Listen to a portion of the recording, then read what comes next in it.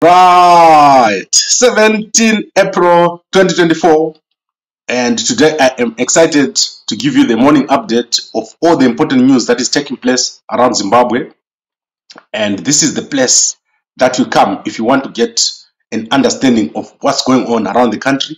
Gambakwe Media doing very, very well, and one of the top media houses in Zimbabwe. So let's get started, and let's get started with what's happening in the Zimbabwe military. So, as you know, there has been massive changes at the top in the Zimbabwe military, and these changes have been continuing. Yesterday, there was yet another change at Imbizo Barracks, where the commander there was moved. So there was Colonel Ossy Olly Mhandu. She was replaced by Colonel Collen Ncube, and this change came as a surprise because these are continuing changes. And no one knows the bigger picture, what is happening with all these military changes. So I'm going to play for you the explanation that was given by the top men in the Zimbabwe Defense Forces and the Zimbabwe Army, National Army. So he explained that these changes are normal. But I want to unpack this for you. Let's go into his speech. I want to take you into the speech that he gave. General Anselem Sanyatwe. So he's going to be speaking when he was speaking during that takeover ceremony. So let's listen to what he said. It is standard practice in the Zimbabwe National Army for commanders to be moved from one appointment to the other in line with the overall staff requirements obtaining in the Zimbabwe National Army. This system of management helps to develop officers into versatile and all-round leaders capable of handling the ever-changing demands of the military profession. Right, so he is saying that this is standard practice in the Zimbabwe National Army, that the commanders are moved around like that. But I do not agree.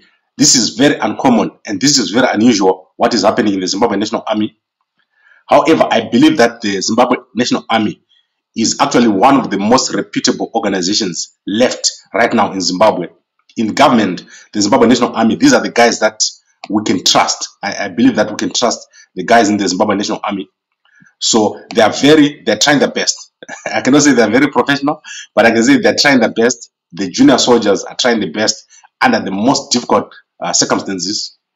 And in terms of the way that our army is looking, the soldiers, you can see that their uniforms are in good condition. They're not in a bad state like they were during Mugabe's days. And the soldiers are staying away from politics. So that is what I like. Most of the soldiers are staying away from politics. And the current commanders that we have, I think if they continue on the route that they've taken of professionalization, then the Zimbabwe National Army is eventually going to be away from politics and they're not going to be part of the problems going forward. We currently have problems, especially in politics, with the dynasty. So the formation of a dynasty, the mixing of a family with the national politics. That is where we have a problem now. And we obviously have to deal with that situation. As Zimbabwean, that is where we have a problem now. Things are not functioning in Zimbabwe because the country is now being personalized. So let's see how the army deals with this, because those are the situations where you need the national army. But to say that it's common practice to make all these changes around the country. So you remember there was a change in Masvingo, a change in Gweru, changes in Harare. Now we have this change in Imbizo. We've also had over 20 changes at a very senior level, including last week. I showed you the 7 generals that were retired. So there were 7 generals retired last week. And the question is, who is behind these changes? Is Mnangagwa behind the changes? Or is the military acting on its own? So it's very important for us to understand what is going on. And I'll replay this video for you as I exit later on. Now let's quickly run through the other news so that I can get a chance to go and work out and do my gymming here in the morning. Let's start with SADC. So SADC is secretary or executive secretary is in the United States of America. Zimbabwe has boycotted the meeting with SADC in the United States. So I want to show you who attended. So Zimbabwe did not attend that meeting. I do not understand why they did not attend. So all the other ambassadors attended. So you can see that the ambassadors that attended here include Namibia, Malawi, Lesotho, so Mauritius, Mozambique, South Africa, and Tanzania, Eswatini, Republic of Congo, and Angola. They all attended. But our ambassador from Zimbabwe did not attend this meeting. This is all the ambassadors in Washington. So you know that there is a report currently at SADC that says the election in Zimbabwe was rigged. So I do not know if this is the reason, but he did not attend. Makgosi was over there. You can see Makgosi is sitting there, and there are more pictures. You can go to the SADC website. These guys are doing a great job. He's going all over the place, meeting people, and there is the ambassador to Malawi there, and I think that's another ambassador there. But our Zimbabwean ambassador is not there in this meeting, which was held by other SADC ambassadors. So I do not know what that means and what is the implication of that. Then let's go to the story of Felicitas Murata. So Felicitas Murata's daughter, Felicia, she had the pictures leaked, and the young man that leaked those pictures is Amir Maka. So Amir Maka is from Budiriro, and I have a feeling that is related to the other Maka. So you know this Maka that was hanging out on Pokelo and Ginimbi, that is Maka there.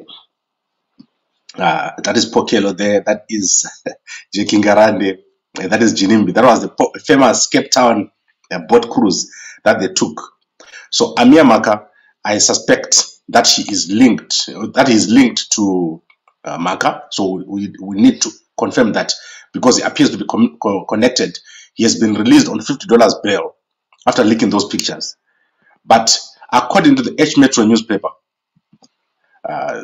My Titi, who is a Felicitas, is accusing Patricia Jack, and Patricia Jack is this woman here, of leaking the pictures. So she's saying that the pictures were actually leaked by Patricia Jack, and Patricia Jack leaked the pictures and demanded $5,000 US. That is what she's saying. And when she didn't respond, the same person gave her a call saying that she was going to leak the pictures. And then after about an hour, she got a call from Zodwa Mkandla. That is what My Titi. She says she got a call from Zodwa Mkandla that the pictures were already online. But ourselves as a media house, we did not get those pictures from a person. These pictures were leaked on a public platform, and I think I've given the people who need to know the location of those pictures, where they were leaked. So we've provided them with the link so that they can deal with it. But I don't know if she is the one that linked or that leaked those pictures. Patricia Jack, according to My Titi, she is saying that is the person that leaked the pictures. Then I want to quickly move to other stories. So the My Titi story is in court. What happened is that the young man, Amir, is being accused of leaking the pictures after Felicia moved on very quickly to another boy called Charles Nyahoko. So you'll find that information in the H Metro newspaper, and that is available today. H Metro newspaper, guys, doing very, very well. And I want to see what the Zimbabwe All Media survey says about who is who in the news zoo in Zimbabwe, who is the top. They tend to say a lot of things, but I know who is on top right now. The news media has shifted. So let's see what they say. I will look for that report of the Zimbabwe All Media survey, which was out yesterday. Now let's quickly look to new ambassador appointments. There were new ambassadors appointed this week, and I forgot to mention it. I was particularly interested in this lady here, Stella Ngomo. She is the ZITF Deputy CEO.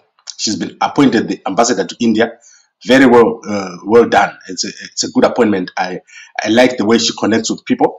Then we've got Ambassador Abigail Shonyoa, who has been put into China, and Utaonashe over there. So let me remove the banner so that you can see.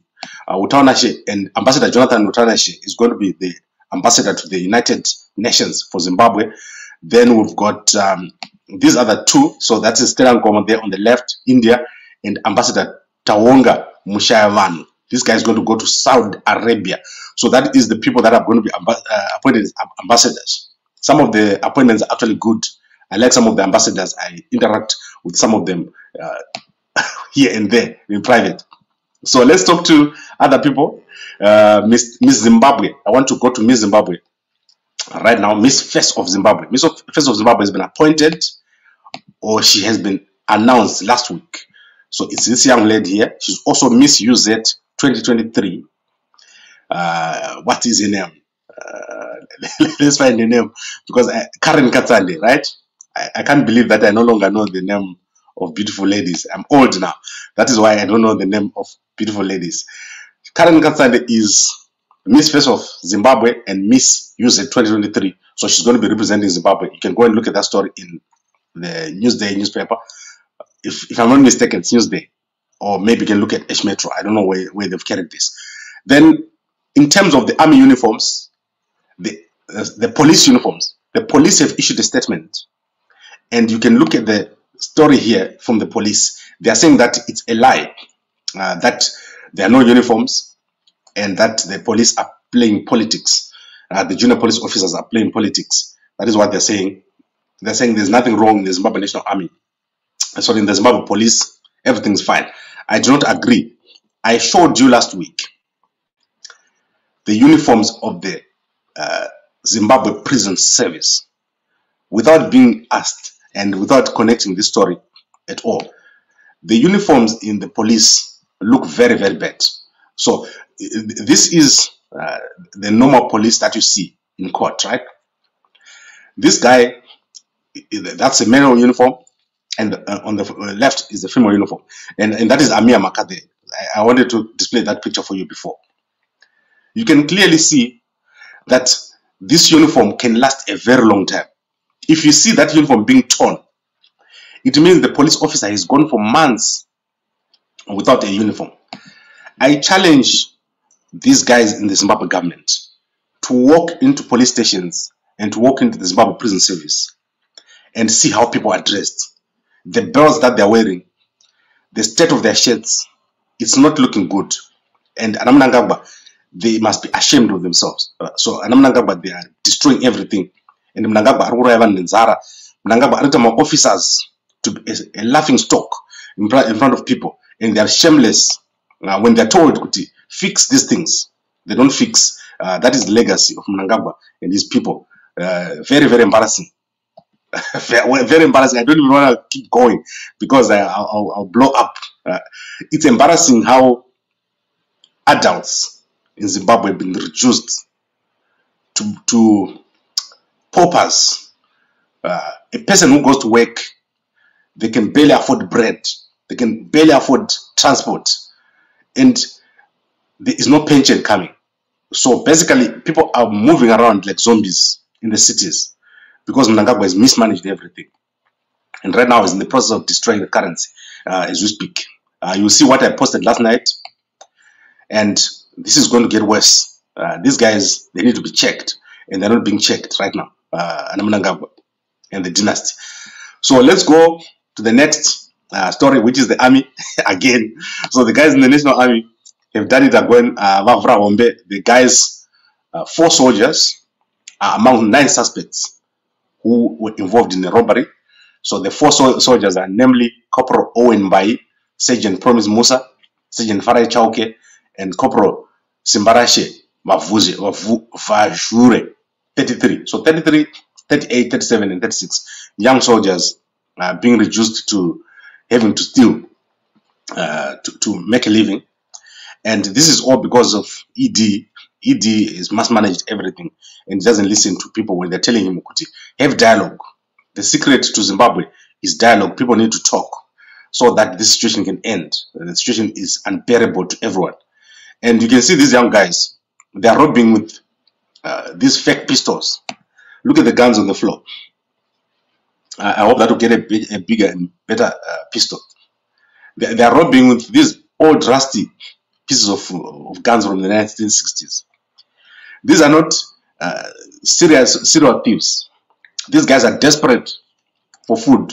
They are desperate for something to eat, and they are doing everything to try to survive. The Zimbabwe government is a mess, and they don't listen to any advice at all. So let now bring this to an end. I want to bring this to an end, and I want to look at Passion Jawa and. So yesterday they were out and about town, and the guy on the left needs to start working out now because he used to be very strong. I don't know what has happened. So Java is going to be running a function in Harare. So I'm not sure what it is. I don't talk to Java, but I used to talk to him long back. So he is obviously in Zimbabwe for this function, and I think Java is a nice guy. I don't know why he's mixed up with the ZANU-PF guys, but he's a nice guy. So let's see how it goes. He's been doing very well when he runs events in Harare, and I don't know if these events are linked to ZANU-PF, but what I know is that Java is a very nice guy. If you listen to Java and they're talking to him, you gain a lot of understanding. Now let's go to the comments before I play for you again that last video which we had. Thomas says, morning Gambakwe, and Ngoma Brian, good morning to you. Ngoma Chicho, good morning to you. And let's look at if there's another comment. Ngoma Jonathan says, I think the shifting of officers is being done by ED to take away officers who are a threat aligned to the Chwenga faction. So let's unpack who is Anselem Sanyatwe. Anselem Sanyatwe is a Chwenga guy. That is what you need to know. He's a Chwenga guy because he is, if you look at the United States reports, in 2019, he was accused of being part of the first August shootings. He was the commander during that time. So he is a Chwenga guy, and he's not an ED guy. ED does not have anyone in the army that you think he has. ED has got his other plans, but not those guys. So my thinking is that eventually ED and the army are going to clash, because ED is not doing anything national. He's doing something for his family. ED is building a dynasty, and Auxilia is becoming a problem. So I've talked to many guys in the military, and Auxilia is becoming a problem. She is starting to try to push her sons forward, and this is where everything's going to fall apart. There's no one in the military who's going to allow it for General Chwenga not to get into office. So if you think that General Chwenga is just going to sit and not go and become president, I think again, this is where you need to watch. But remember what I've been saying about the third force. The third force is a structure. So the third force is structured. They've got a plan, they've got a strategy. The question is does Chwenga have a plan? And can Chwenga outmaneuver these guys? Because Chwenga will not be allowed to take over without a fight. So he's going to have to fight. And that fight means he must already know where his enemies are, where they are moving to, when they're going to move. And that is very, very difficult to understand, because the third force is a structure that you cannot describe. I've been describing to you the third force, that it was going to take out Chamisa. Chamisa is out. Then now they're going to the next place, which is take out General Chwenga. Then they'll take out Mnangagwa. So if before they take out Mnangagwa, they will take out General Chwenga. This is my belief, and this is how I believe it's going to move. If the third force is going to go in, then they will have to take out Chwenga first. Then they go and take out Mnangagwa. That's how I think this is going to move. Then let's look at Mkoma. I saw your comment here about Mkoma Takura says, Pablo, I don't agree with you most of the time, but on ZRB Informs, let's do something. Yes, I'm embarrassed by Zimbabwe. When I walk into Zimbabwe, I am very, very embarrassed. The soldiers at the borders, if you go to Forbes border, I walk to the guys. So every time I go to the borders, I walk to the soldiers and I chat with them a little bit. I went to the guys at Forbes border. They are sleeping in little tents. The women are sharing small tents with the guys, and they've got nowhere to sit, they've got nowhere to cook, they've got nothing to eat. I have to bring water sometimes when I go over there to just hand it over. So I bring like 30 bottles of water. And as I walk or drive past, none of the soldiers have got water, none of them have got anything to eat. And you can clearly see that they're all suffering, sitting in little chairs. A soldier does not have respect at the border. A police does not have respect at the border. And a police does not have respect in the cities. They live like the lowest and lowest people in the society.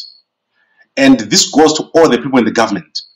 Mnangagwa, I do not know what he's doing, going around pretending to be opening big projects when he cannot fix the basic things in government. And worse, he's destroying the currency.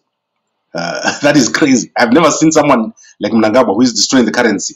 when he's being told by people like Professor Mgano, if you want your currency to work, use that currency only and don't put it and say 50% tax in US dollar, 50% in this and that, fuel in US dollar and this other thing and this and that. This thing is going to crash and people are going to suffer. So Mnangagwa needs to be stopped right now. He needs to be stopped. His behavior is becoming wayward and it's becoming worse. And then Liwai says, don't underestimate ED. Yes, I agree. I do not underestimate ED at all. But ED's days are over. ED is no longer in the equation. The people that are in the equation, it's the third force and it's Wenger. And then Chamisa is popular, but I do not think that he's going to be able to outmaneuver the military guys. So eventually they'll have to take each other out first before you have the Chamisa era. So you're going to have the two main factions of ZANU-PF, which is the dynasty versus the third force versus Chiwenga. So in fact, there are three groups here. So it's the dynasty, they've got their own plan. The third force have got their own plan. And then the Chiwenga faction is going to have its own plan. And obviously the dynasty is sitting with Mnangagwa. So it's going to be very, very interesting. And I hope that everything is clarified. Mr. Strong Ziggy. Yes, Mnangagwa arguraya nenzara, and Mnangagwa is not finishing his projects. If Mnangagwa starts a project, you can be guaranteed that that project will not be finished. Right now, it's a big construction site in Zimbabwe. Contractors from as far as 2019 are not paid for the projects. Nothing's going to finish, and it's all going to be a big mess. The next guy who's coming, we have to construct again from scratch. The Ziggy will collapse to $1 billion. This is the next thing that is going to happen. You can watch it, and you'll be watching it here. So let's bring this to an end. Let's go and play that very video that was started with. There was a change at Imbizo Barracks, and during that change, General Anselem Sanyatwe was forced to explain why they're making so many changes. So I'm going to go out with that video, and then I'll be back in the evening. If something big happens, then our guys are going to be live. We've got a partnership with JCTV Africa, where they broadcast on our channel during the day. So please support these videos from JCTV Africa. And as I said, we are planning to construct our head office in Zimbabwe, the Gambakwe head office. And please join the Gambakwe membership. You can go to YouTube and you see a button to join. Help us and support us on a monthly basis so that we can produce more news for you. Gambakwe Media is going to be the biggest media house in Zimbabwe. And the plan that we've got is to stop this nonsense that we're seeing right now in Zimbabwe, where we are in this prehistoric era. Adam Mnangagwa and the ZANU-PF guys, they've brought us to our knees as a nation. There is no one who does not know that Zimbabwe could have done much better. So let's make it better. We are the young people who are able to do this, and do not be afraid. There's nothing to be afraid of. We are not scared of those guys, and I am not scared of Mnangagwa. I don't lose sleep about Mnangagwa and his people. You must not lose sleep, because where we are going now is a massive change that is coming, and it's going to come very, very soon. Thank you very much, everyone, and a good day to you. Standard practice in the Zimbabwe National Army for commanders to be moved from one appointment to the other in line with the overall staff requirements obtaining in the Zimbabwe National Army. This system of